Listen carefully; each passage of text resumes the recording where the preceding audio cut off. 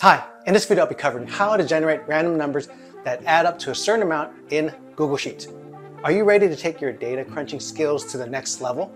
In this video, we're going to show you how to use the RAND and RANDBETWEEN functions in Google Sheets to generate a set of random numbers that add up to a specific value.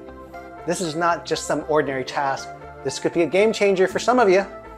By the end of this video, you'll be able to generate multiple sets of random numbers that add up to any value you want.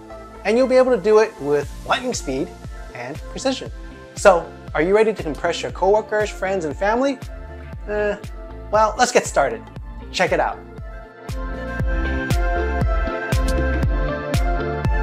Here I'm going to start with my first example. Let's give it a title here, target. Let's make our target number, let's start easy, 100. And then this is going to be our list. And in our list, we're going to have two separate formulas or two separate functions. First is going to be a RANDBETWEEN function. So this is going to be RANDBETWEEN, and it's going to be RANDBETWEEN the number 1 and then this value. And I'm not going to put dollar signs in front of it because this is not going to be copied down anywhere, so it's going to be a relative cell reference. That's fine. And you can see that there. To make it easier, I will also put a formula text command here so you can see what formula it's doing. So the second formula or second set of formulas is going to be the RANDBETWEEN also. So RANDBETWEEN, I'm going to have it between 1 and then open parentheses, select my target here, my target cell, and I need to put the dollar signs in front of that because I want it to be an absolute cell reference. I don't want it to go to A2, A3, A4, A5 when I copy it down. That minus the sum, now let's close this, Google's being nice, sum, and that's going to be a sum of the range here. It's going to start first with C2. Also need a dollar sign here because I'm going to copy it down. I'm going to have it C2 to C2. The reason why I don't put the dollar signs in front of the other C2 is when I copy it down, I want the other one to increment to C3, C4, C5. Close parentheses, press enter, and then we have 4. Of course, that is not going to be enough to get to 100, and I need to, let's bring it down a couple, let's bring it all the way down to cell 10. And I'll bring this down too. You can see as I bring it down, the formula increments as I mentioned before. So now it does equal. See, so these three numbers, they will equal up to 100. Let me get out of there. To refresh this, we can always refresh the browser, or I can just press the delete key. It's going to refresh everything. And you can see it increments, and you can have duplicates there.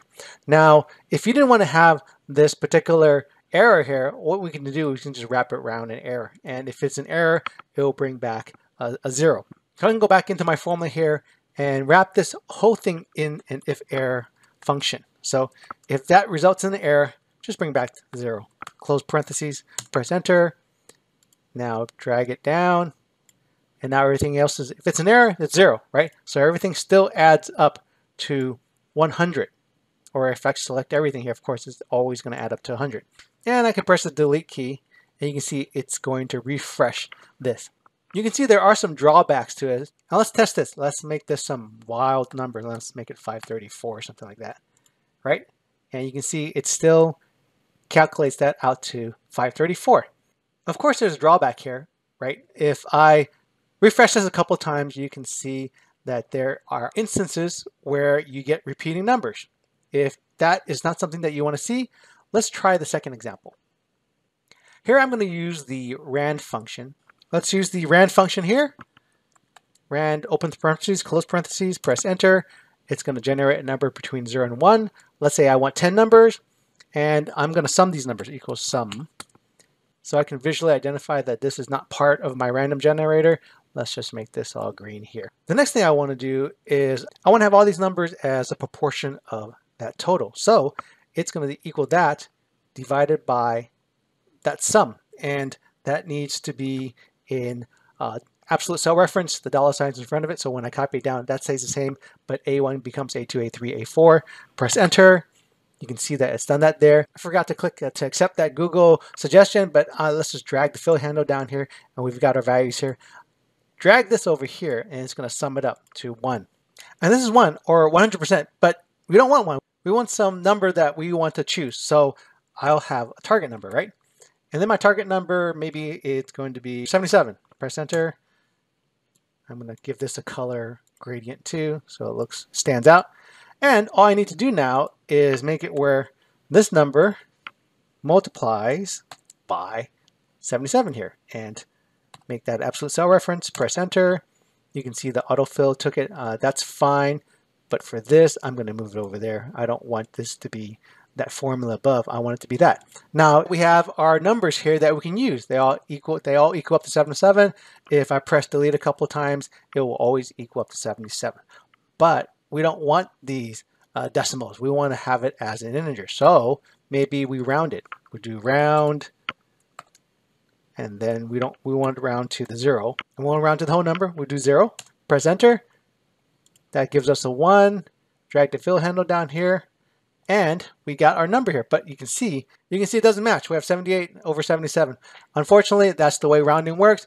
And if I hit delete a couple times, or actually once here, I get to 77. So now I can take my numbers, and these would be the 10 numbers that would equal up to my target number. So if I change that to like maybe some weird number, 664, press enter. Still not exact. Go into my empty cell, press delete a couple times, and then we've got our list of 10 numbers that equal up to there.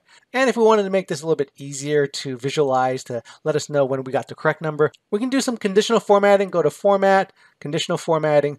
If that cell, C11, if it is not equal to that cell here, B14, then make that a red color. Right, make that a red color. Let's do bright red. Click done. Right, so it's not equal to it. So we know that that's wrong. Press delete a couple times. Oh, that worked. 664. Delete again. 663. Delete again. 664. So now it's just randomly generating these numbers, and we have visual cue when we've got the numbers that will equal up to our target number. As you can see, the RAND and RANDBETWEEN functions in Google Sheets are really useful functions to generate a set of random numbers that add up to a specific value. With this newfound knowledge, you'll be able to generate random numbers with the precision and ease of making your data come alive. Unleash the power of these functions and take Google Sheets to the next level. To see more videos like this, click the banner at the end.